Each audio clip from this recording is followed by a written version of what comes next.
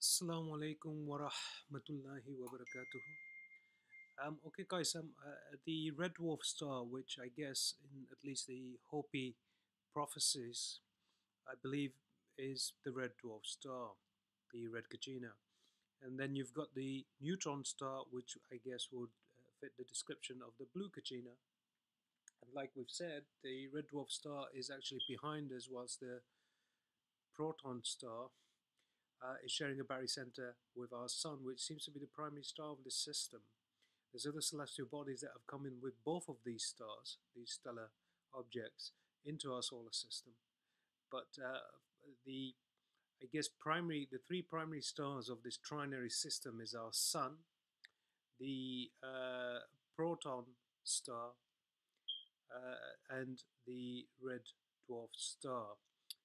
In Hopi prophecies, I guess this is called the red Kachina, and the proton star is called the blue Kachina. It's something we've outlined in the science PDF. At least we've discussed the Hopi prophecies in that very briefly, and that was there for you guys to explore further since. But yep, that pretty much seems to sum up what's come into our solar system and merged with our solar system. There certainly are the brown dwarf stars, but they're not as visible simply because they're literally down to their core. In other words, they've come to an end to the lifespan that they have in terms of the fusion that occurs and the atmosphere that they may perhaps have. Although the neutron star, which is the primary star of our trinary system, certainly is one to be worried about.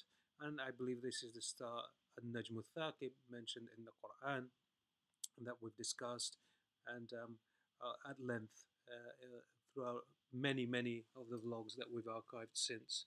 Allah subhanahu wa ta'ala knows best, but as I understand it, as this system and this star actually goes down below the ecliptic from where they came from, we are going to experience huge seismic events and climatic events, I guess, and there's no reason to not think that we aren't going to experience a pole shift when that happens as well. Anyway, Allah subhanahu wa ta'ala knows best. But this is interesting, I guess. Hmm.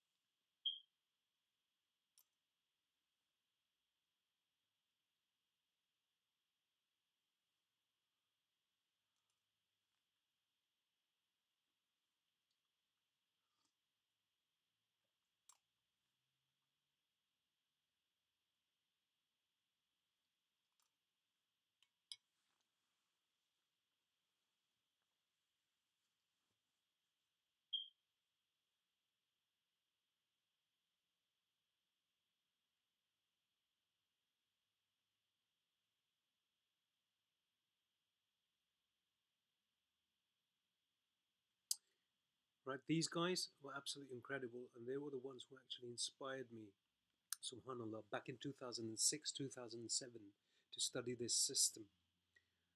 They were the forerunners of anticipating the arrival of this system. They were a group of amateur astronomers, the first ones who had drawn my attention to the system. And I'd been following it since and researching it since. And this is all the way back to 2006, 2007. It's, what can I say? I mean, I owe a lot of what I've come to learn and understand about this system from these guys. They've disappeared. I hope they're okay. They were certainly very genuine enough, and they were trying to draw the attention of the ummah of humanity to its onset and arrival, and that the powers that shouldn't be were trying to hide it.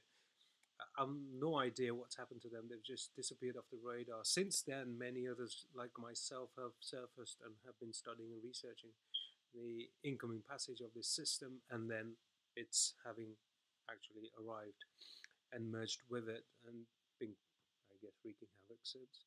Anyway, Jazakallah khair wa asan jaza for your time. Assalamu alaikum wa rahmatullahi wa barakatuh.